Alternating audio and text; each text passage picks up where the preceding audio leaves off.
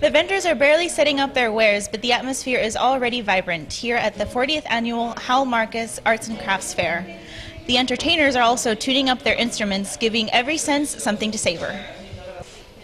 Well, you know, we've been doing this for 40 years, and it's a way of keeping it all local.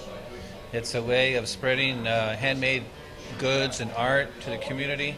And I think you have a sense of community, and that's what it's all about. You know, they say world peace starts at home. It starts within each one of us.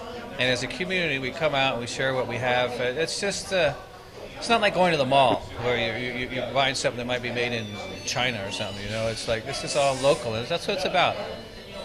So it's about love, it's about peace, and it's about sharing and being together, and it's good. We should do it every week.